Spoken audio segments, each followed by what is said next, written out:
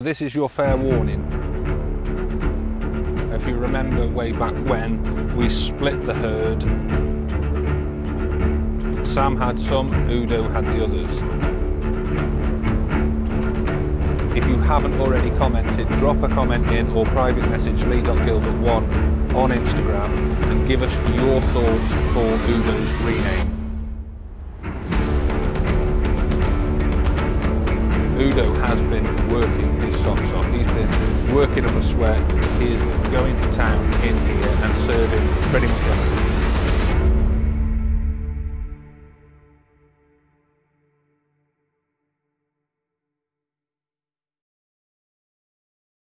Good morning. This week is part 2 of On the Farm video.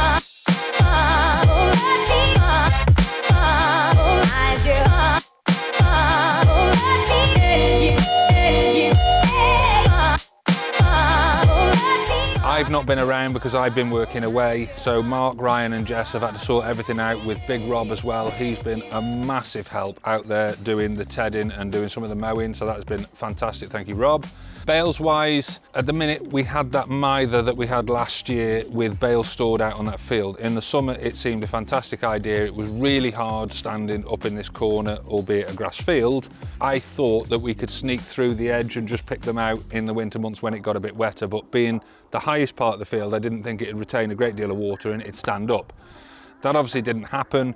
Telehandler was bellying out on a daily basis. We were really struggling to get the bales out of there. So this time we've had to put them on this front yard. That has caused some issues because it is slowly but surely reducing the width of the front yard. So when we've got the feed wagons now coming in to fill the bins for the pigs, or whether it be the cattle feed or pigs in and out, whatever it may be, it's now becoming very tight. We have now stacked this as much as we can really put on here without making it too tight, and we've obviously got further grass to go and bale yet. So where I'm going to put that on a hard standing area, I don't know. It's just leading me to believe that the farmstead is not big enough. So let's go onto the bottom yard and have a look. Before we do, quick look at the pigs.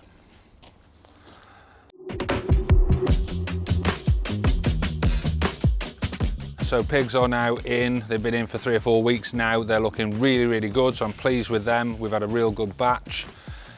Sheds wise, we have now put padlocks on all the doors. Now, beforehand, we didn't have the padlocks and then we had some visitors, as you know. Apparently, if there's no locks on the doors, they can let themselves into the building and they're doing nothing wrong, apart from civil trespass, which is an absolute nuisance.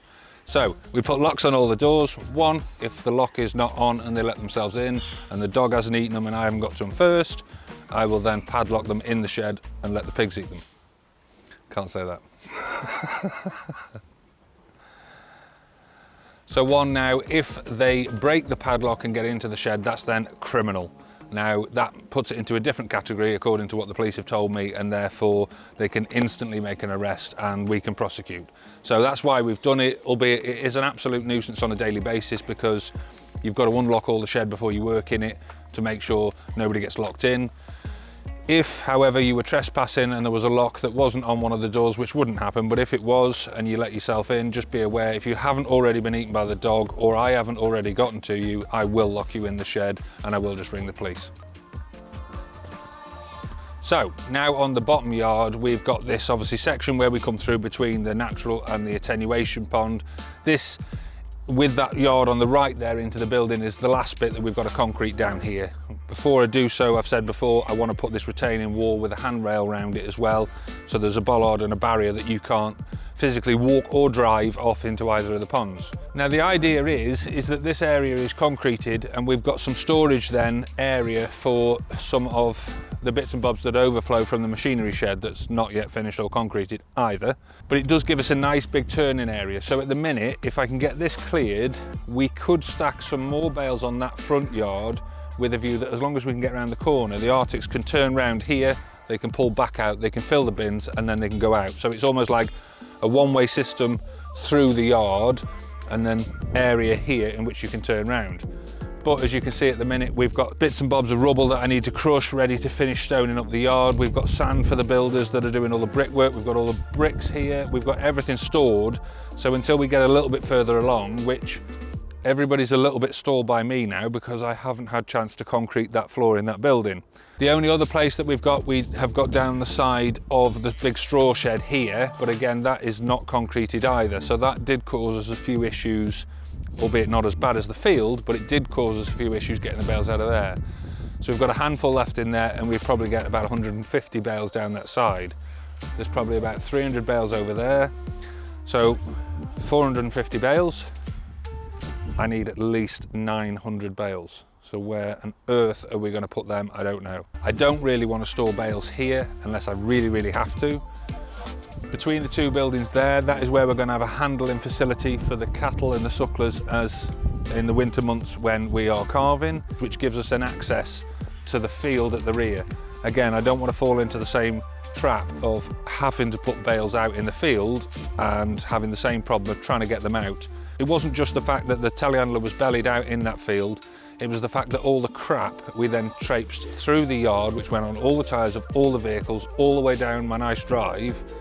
That's got to stop because I want the place back to being pristine clean. And then the only thing left I've got to report on the farm is the addition of a new feed bin.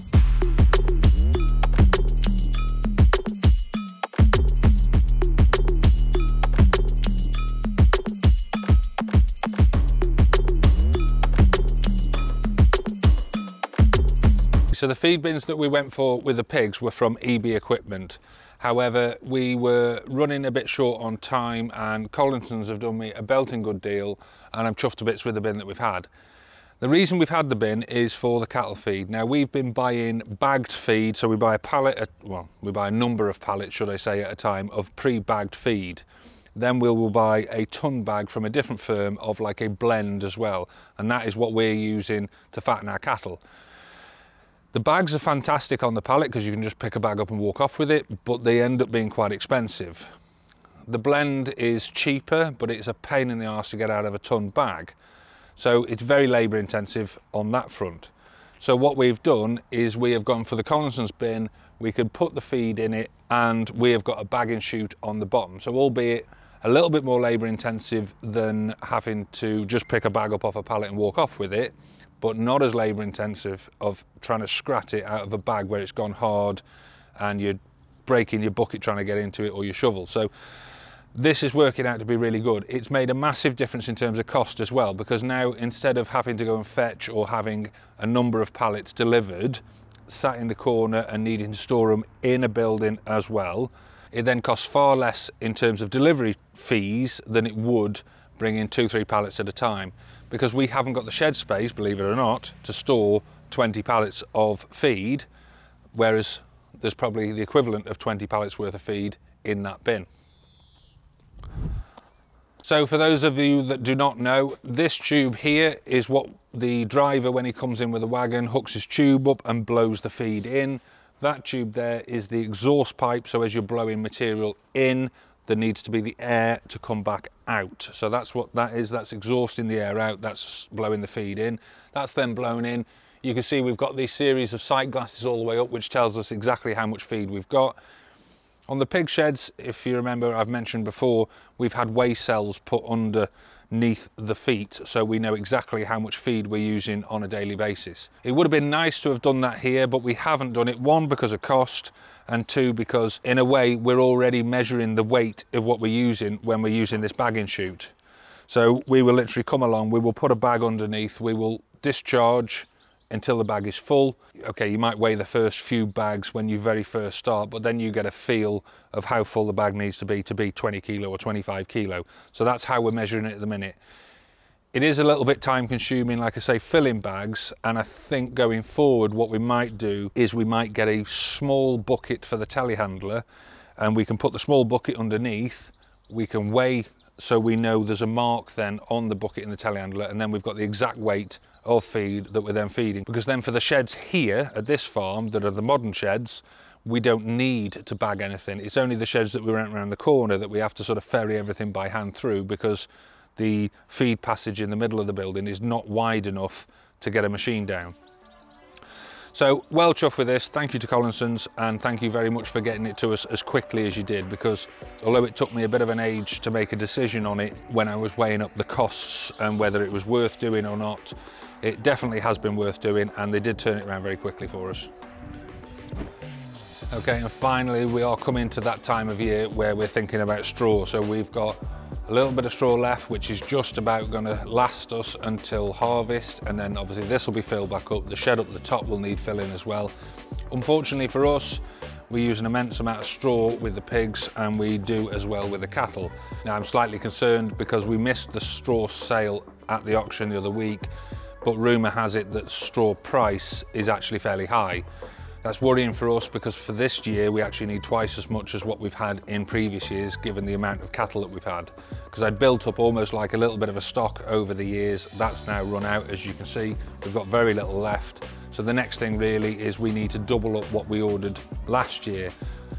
I don't know what to do there. I don't know whether to have the same again, and some people are saying that in the back end we'll be all right. So given the prices are high, that sort of led me to think, what am I going to do?